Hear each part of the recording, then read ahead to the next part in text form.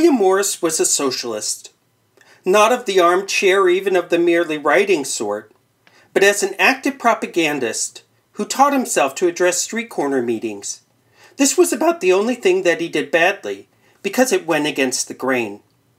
He did it because he had been led by the belief in the need for arts founded purely on the common life of the people, to regard as necessary a revolution in the entire way of living and in the entire relation of man to man in contemporary society, and saw no hope of good art or happy living except in a society of friends and equals, based on cooperative effort in production and on common enjoyment of the fruits of labor. To his creed he was led at first largely by John Ruskin, whose theories of art and society deeply influenced him, but he developed these ideas in his own way, by relating them directly to his own experience as a practitioner in many crafts. Up to the late 1870s, Morris had taken no part in politics, but in 1876 he was drawn suddenly into political activity by his disapproval of Disraeli's handling of the Eastern question. When the immediate question was settled, he became in 1879 treasurer of a National Liberal League, which was formed largely out of the Eastern Question Association to ginger up the Liberal Party and get it to adopt a more advanced social policy.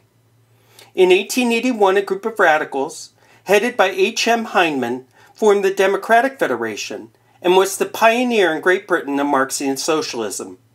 Morris joined the Democratic Federation in 1883. Liberty, equality, fraternity was the old watchword of the revolutionaries of 1789.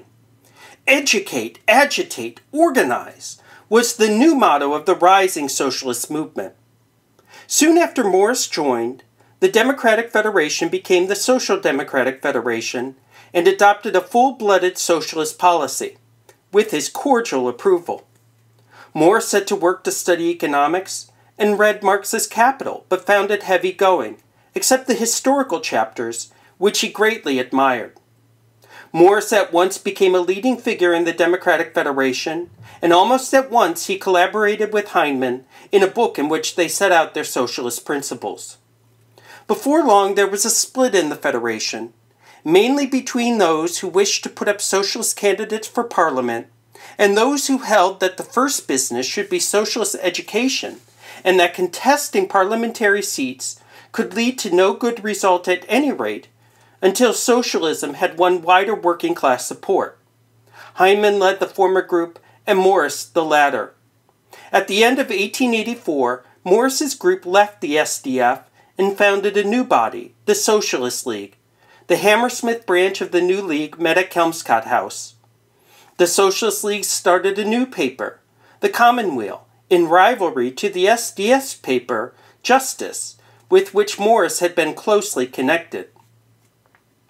Morris edited and paid for the new venture, and in it appeared much of the best of his later writing, including his long poem about the Paris Commune of 1871, called The Pilgrims of Hope, and his best-known book of all, the socialist utopia called News from Nowhere.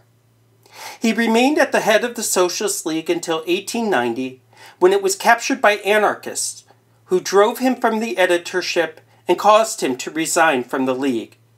He then, to a great extent, retired from active politics, but he founded the Hammersmith Socialist Society, based on the previous League branch, and Kelmscott House, where this body met, remained up to the time of his last illness, a place of pilgrimage for active socialists and artists of many different schools of thought.